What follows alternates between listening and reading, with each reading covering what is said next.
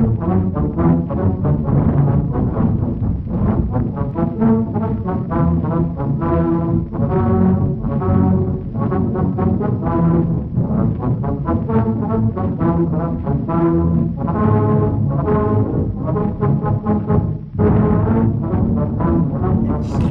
you for asking me to come and talk to you a little bit about my life, but mostly to talk about the odyssey toward women's suffrage.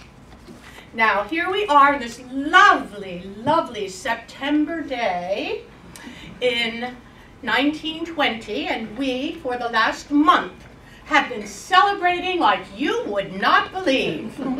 It has been amazing, and I invite you right now to join in that celebration. I will say hip hip, and I think you know what to follow that with. Are you ready? Hip hip! Hooray! I decided I was going to go out on the campaign trail. My first campaign was in South Dakota. Oh, it was tough, I'm going to tell you that. I got there and waited for my train. It didn't come for hours and hours. Then when it did, it dropped me off at my location where I found a ramshackle post office, a granary, and an outhouse. I sat and waited again, and finally a farmer came in a cart and took me to his home, where his family gave me dinner of bread, watermelon, and tea. Not an unusual dinner in those hard times out there. My next campaign was in Colorado. We didn't expect much. We talked everywhere. I just love telling this story. One of my big speeches was at the bottom of a small mountain, and at the last minute the ticket seller came and he said, "Sorry, the train broke down. I'm sorry, but you're not going to be able to give your talk." I was desperate. Thank you all, each and every one of you, for being here today.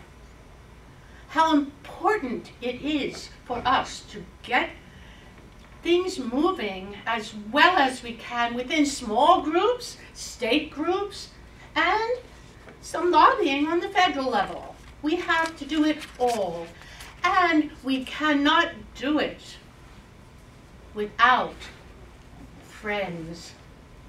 Friends in the government, friends in the public sphere, friends like our men, who we need with us, shoulder to shoulder, working toward this very, very important, universal, human rights movement, women's suffrage. Susan B. Anthony decided that she was going to retire. All the women who had started this were in their, 70s and more. And Susan had been serving as our president since the time the organizations came together. But now she was going to retire.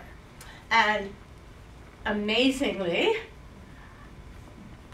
I became her hand-picked successor. She said, "I want you to run, and I'm going to make it known that I want you to win."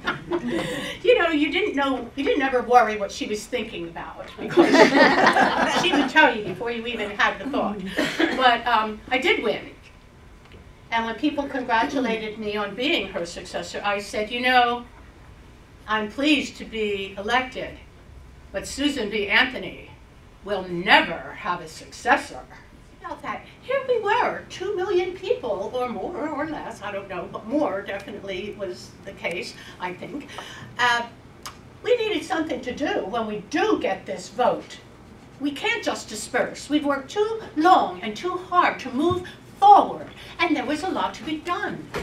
Women did not really understand all the intricacies of voting.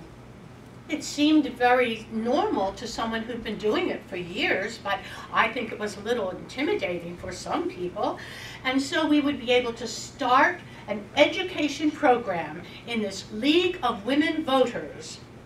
And I don't have to tell you, you already heard it said today, but the fact is we are a nonpartisan group. We are political, but we are not partisan.